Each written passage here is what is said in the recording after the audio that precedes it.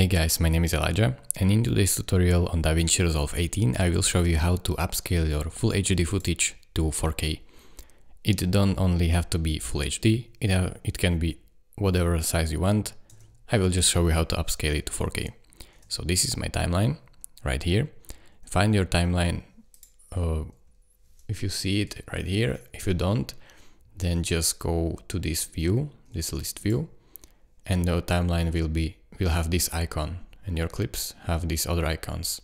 So that way you know this is timeline. Right click it, go over to timelines, timeline settings, and now make sure this one is unchecked, and then it enables you to change resolution. So type here your own resolution, or just click this drop down and scroll down until you find this Ultra HD. Click on that and then select here scale entire image to fit.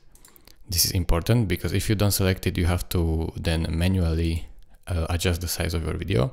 So make sure this is selected and click OK. And now your footage is 4K. How do you know it? Basically, when you right click timelines, timeline settings, then you can see that it is 4K. So this is basically how we do it. Thank you guys for watching. If this video was helpful to you, consider subscribing and liking this video, and I will see you in the next tutorial. Bye bye.